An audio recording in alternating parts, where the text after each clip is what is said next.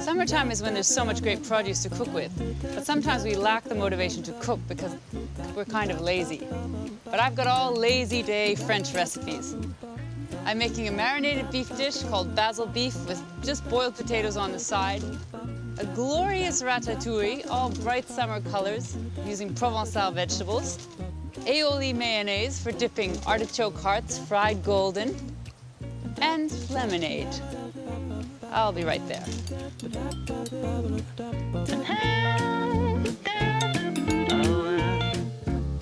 Will I see you again? Making the time again, seeing the signs again. Come over, and we'll meet again. Da da da, da da da da. Bow down, do do.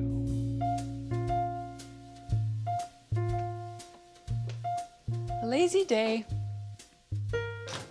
And I have very lazy food.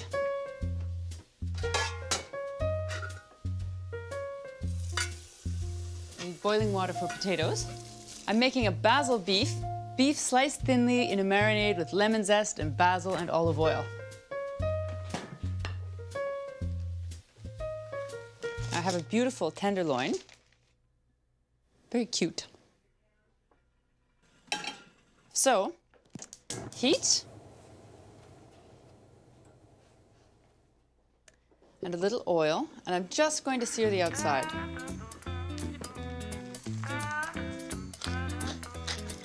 So that's nice and hot, seconds on each side. I like this to be very rare. If you like it to be really cooked, then do it in the oven and just do it for, say, 15 minutes or 20, and then it will be more cooked. Okay, that's it. 3 minutes work. I want a little marinade, which is so easy. A cup of olive oil, lemons. You know, you think of beef as kind of on the heavy side for a hot day, but this really lightens it up.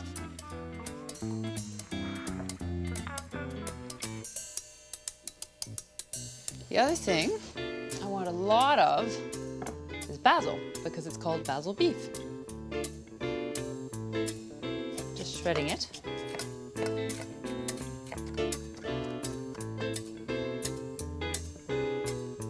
Lots of pepper. I'm putting it on the fat grind.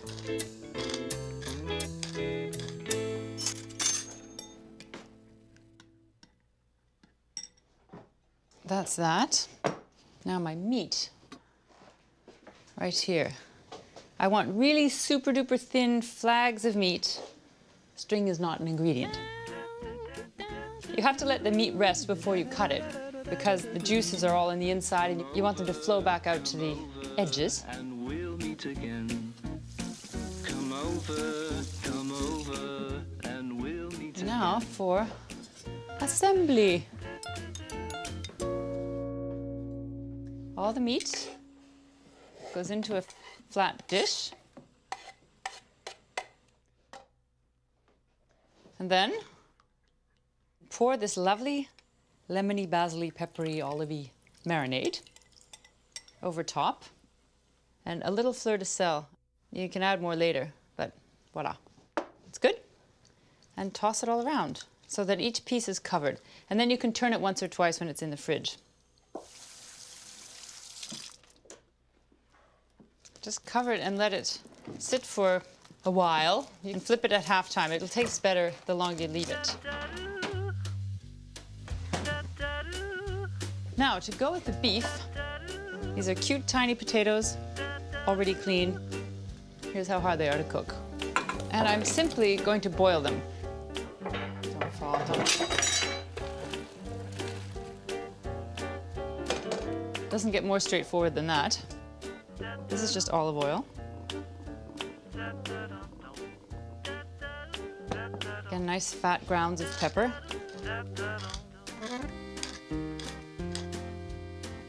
And fleur de sel.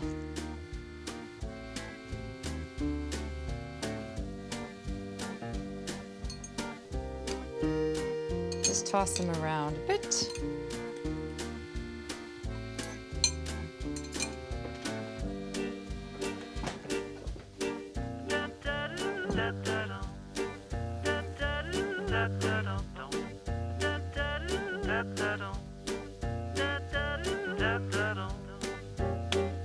Be a great lunch too, summer lunch.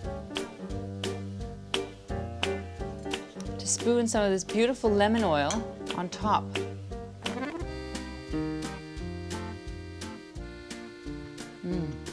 So lemony. Very fruity, very light, and it just feels almost silken on your tongue. Next, I'm making ratatouille the laziest way I know how.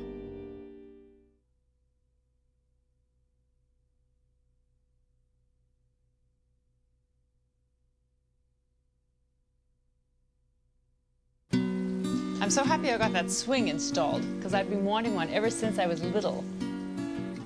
And I had a poem too. How I do like to go up in the swing, up in the air so high. A lazy summer day makes you really hungry for vegetables, doesn't it? And I have a really lazy ratatouille. A glorious ratatouille, a celebration of Provençal vegetables. I've been broiling these peppers. Eek!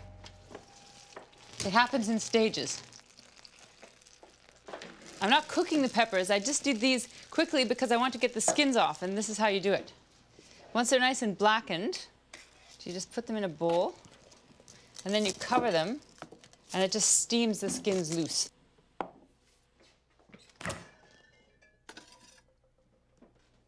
The nice thing about ratatouille is that, I mean, these vegetables are fine, but you know when they start to get a little overripe and you don't know what to do with them? Well, a ratatouille is a perfect thing because it's such a kind of soupy jumble of vegetables that no one will notice if they're slightly overripe, and it will taste delicious and very sweet. Now, these eggplants, salting them will take out some of that excess water. I set these right on these cake racks in the sink. And then you just need salt. This will draw the water out. Scatter it over top. Just leave them for like half an hour or so. Next, little zucchini. These I'm going to cut into chunks.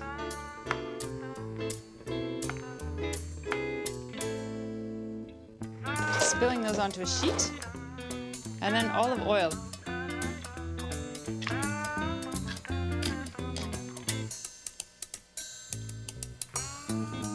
And then splish them around.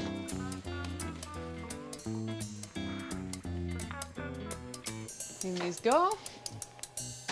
The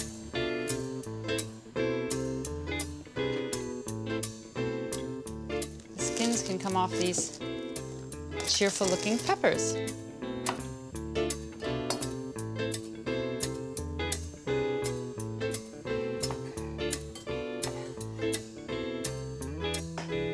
And then just cut these into, you know, quite fat julienne strips.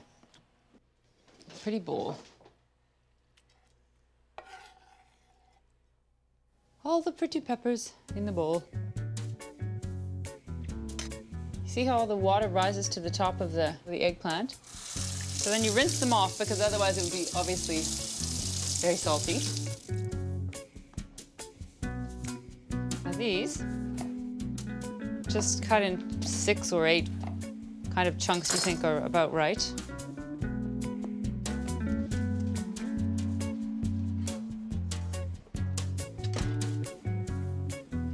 Zucchini.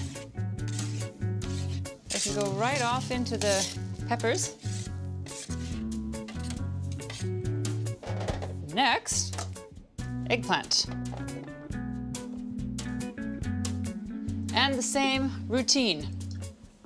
Salt, pepper, oil.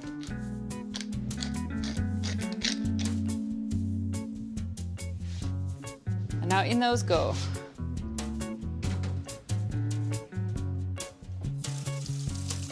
Now, here's how I do the rest of it. What holds all those independent vegetables together? The social glue is tomatoes. A couple of onions, garlic. So the first thing, some onions.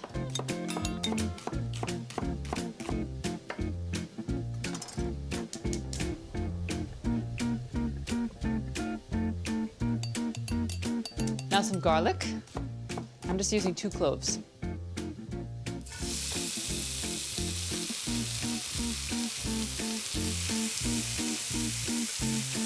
Now the tomatoes, take out the seeds. And not because I'm trying to be fancy, because I don't like it really soupy and the seeds have too much liquid for my taste.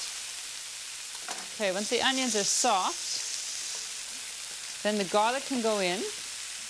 And I always add a couple of bay leaves. And I add some chili pepper.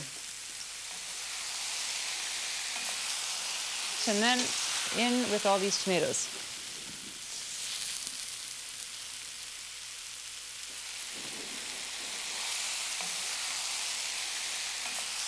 And a little rosemary. Now that's nicely cooked down, really thick. Nice roasted eggplant. And it just gets all chucked in the bowl all together.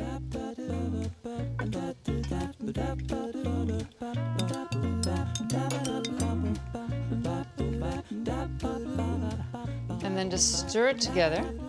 And you get a very bright, summery, flavorful.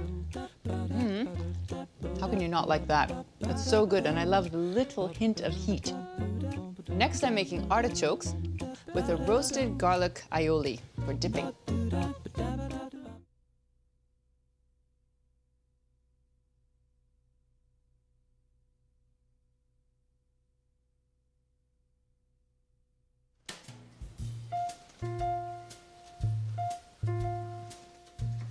Putter, putter, putter.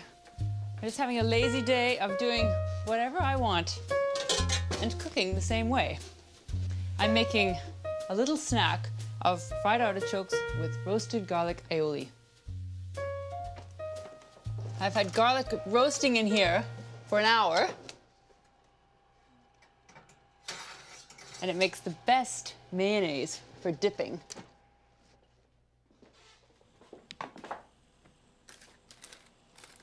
Look at that. Golden and squishy.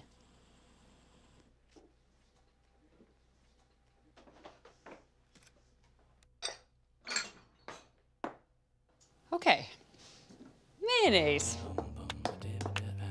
You need a yolk.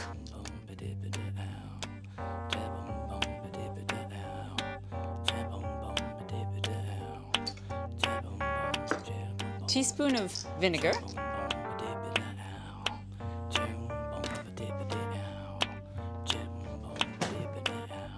Mustard. Dijon, of course.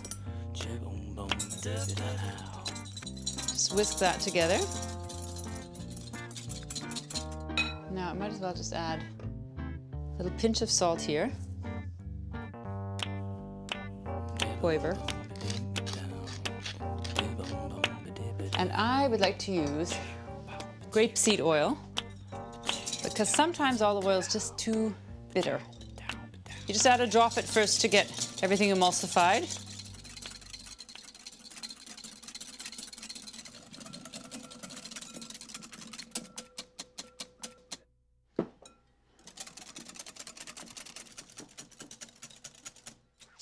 All right, and now this beautiful roasted garlic. Come over, and we'll meet again. Come over, and we'll meet again. And just beat that into the mayonnaise. Just a little lemon. Now you can play around with acidity and salt just to get the balance right.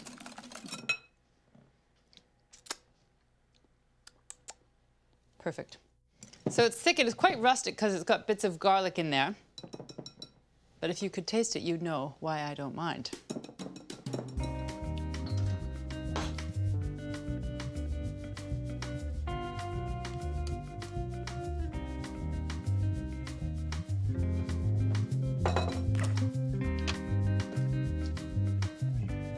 Now for the dippables. Small artichokes, you can use the poivrade artichokes, which are tinier than this, or it doesn't really matter what you use because they get trimmed anyway. Just pulling off the bottom leaves. Trim the stem, and as you go you have to rub with lemon or it turns brown. And pull all the tough leaves off.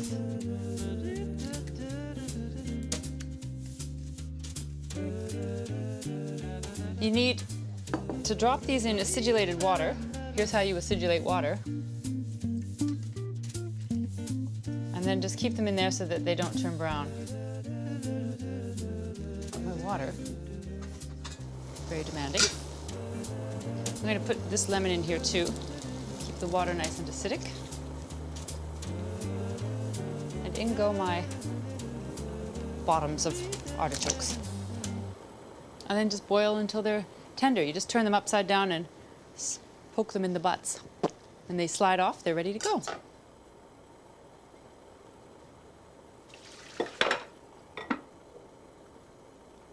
Okay, those are done.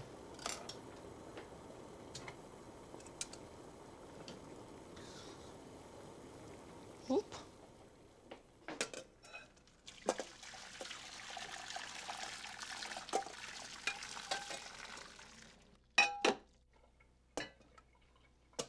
Yow!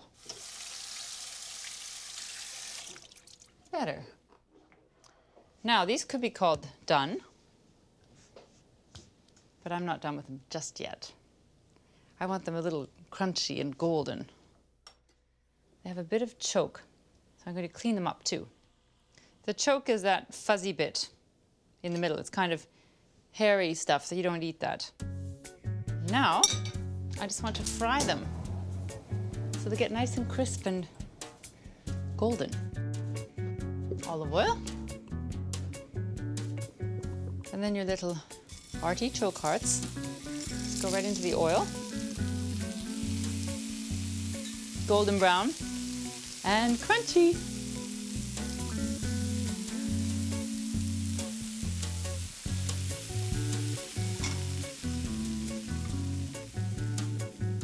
A little fleur de sel.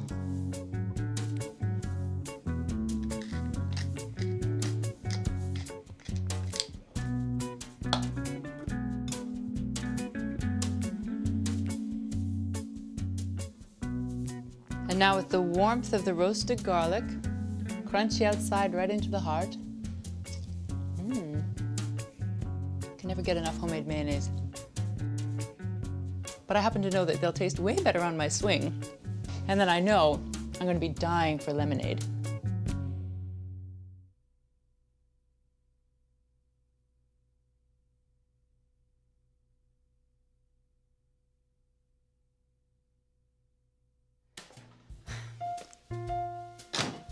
I think as soon as there's a hot day, when you don't really feel like cooking, the first thing you should do is make lemon syrup so you can have lemonade ever at the ready. There's nothing to it. 2 cups of sugar. 2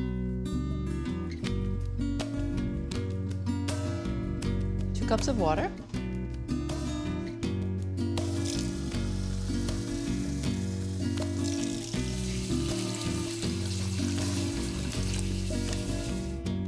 And then the zest of 2 lemons, which you can just take off with a vegetable peeler.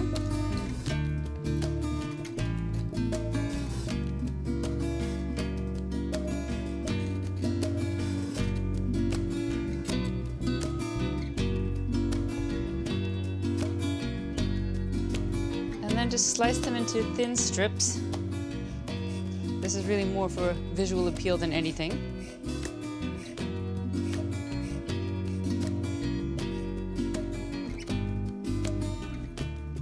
When you think of it, some of the best lemon taste is in the peels.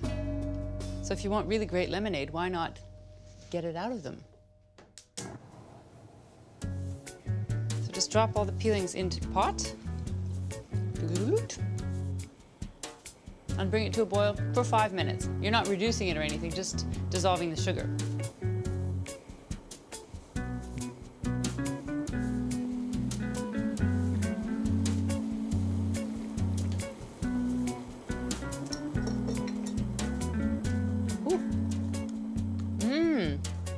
so lemony and nice and cool.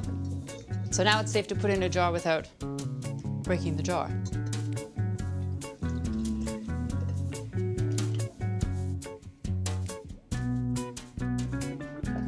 You just take about 2 tablespoons of syrup, which is lemony and sweet, ice, a sprig of mint, and the juice of one of these.